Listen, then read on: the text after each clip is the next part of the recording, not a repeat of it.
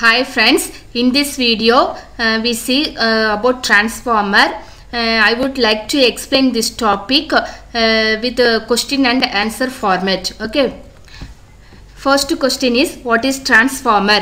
Transformer is an electrical device used for converting low alternating voltage into high alternating voltage and vice versa. That means the transformer is a device, that is electrical device. It is used to change from one voltage, from low voltage to high voltage or high voltage to low voltage.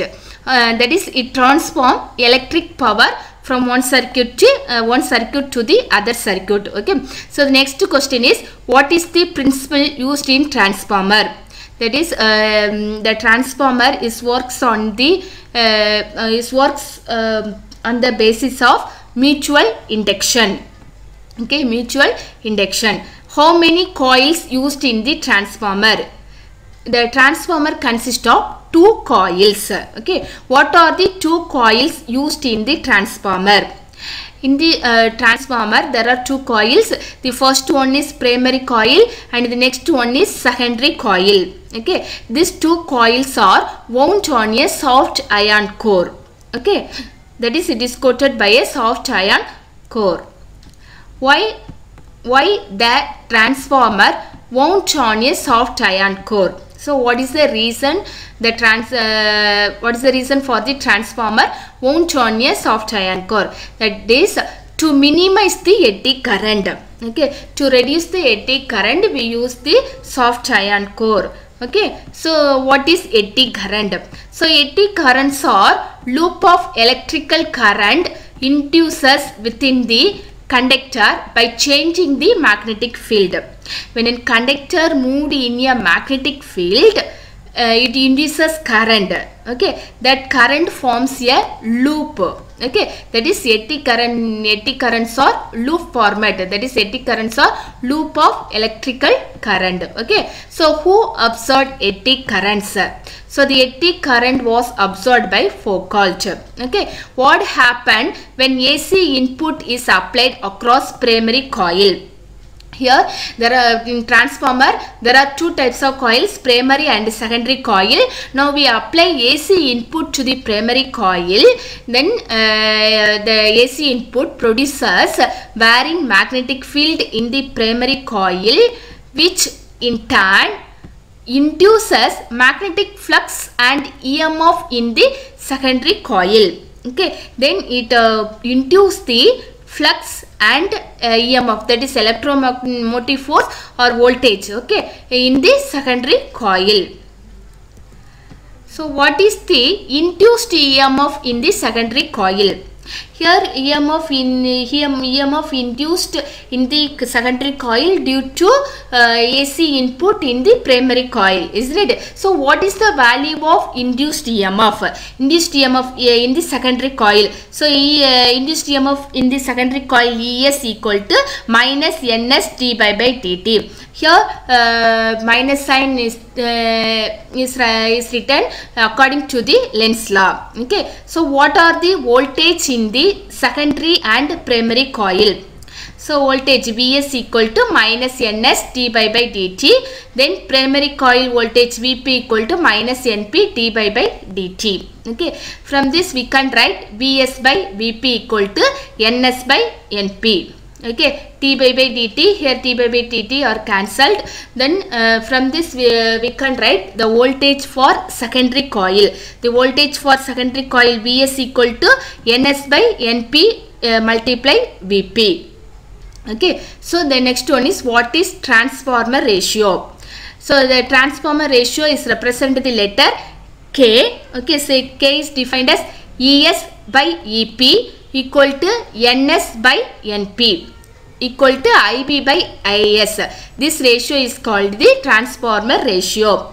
What is efficiency of a transformer? Okay, so efficiency of a transformer is defined as the ratio of the output power to the input power. Okay, that is ESIS by EP by IP. Okay, that is the ratio of the output power to the input power. So So the next one is, what is the value of efficiency for ideal transformer? So the efficiency is represented the letter eta. The eta equal to 1, or we can say that is 100%. That means 100% means there is no power loss in the ideal transformer. But practically there is some power loss. So the value of eta is less than 1. Okay, that is 100% is not accurate. Okay, so next question is, what are the energy losses in a transformer? In a transformer, there is some energy losses. Then what is the what are the energy losses there? The first one is hysteresis loss. The second one is copper loss or resistance windings. The third one is eddy current loss or ion loss. The fourth one is flux loss or flux leakage. Okay, there are 4 losses in the transformer.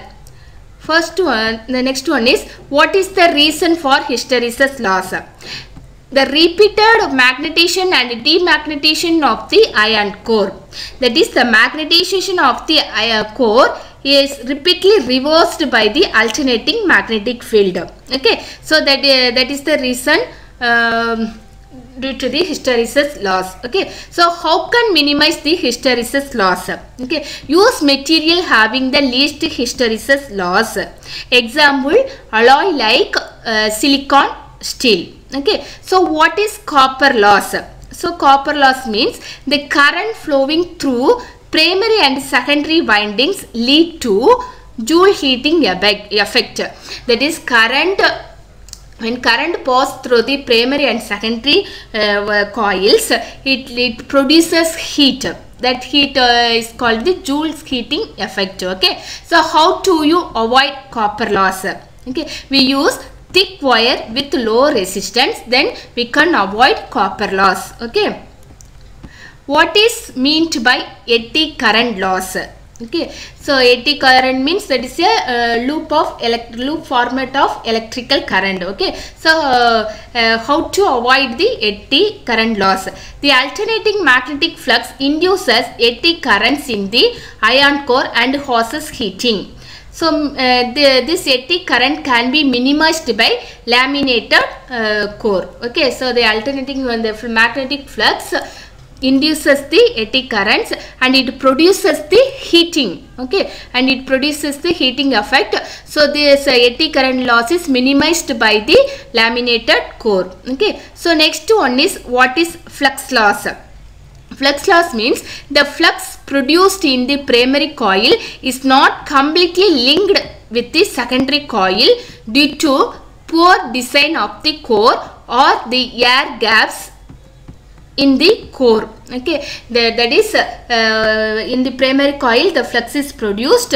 Due to this flux, it induces the flux in the secondary coil, but this flux are not completely linked with each other due to poor design of the core, or there are in the two coils there is some air gaps. Okay, so this is the reason for the flux loss. Okay, so what is the way to reduce flux loss?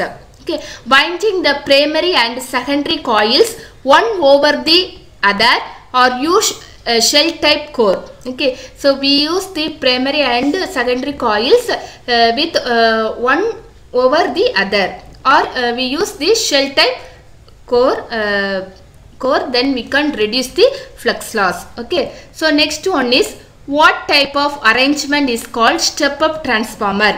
So what is step up transformer? In step up transformer, the number of turns in the secondary coil is increases. Okay, the number of turns in the secondary coil is high. Okay, but the voltage also in the secondary coil is high, but the current is low in the secondary coil, or the current is high in the primary coil.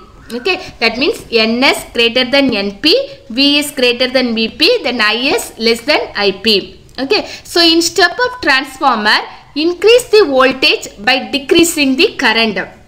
Voltage is increased, that means that is step up. Okay, voltage is increased in the secondary coil, but it decrease in the current in the primary coil. Okay, so in the transformer ratio K is greater than 1. Okay, the next one is what is step down transformer. Okay, step down transformer is here the number of turns in the primary coil increases, or number of turns in the primary coil high, then voltage in the primary coil is high, but current in the secondary coil is high. Okay, so that means NS greater than NP, NS less than NP, then VS less than VP, then IS is greater than IP. Okay, so here secondary current is high. Here in step up transformer, secondary coil current is low. Okay, so in step down transformer, decrease the voltage, so voltage is decreased, that means step down. Okay, decrease the voltage by increasing the current. Here the transformer ratio K is less than 1. Okay, that's all friends. If you like this video, please subscribe. Thank you.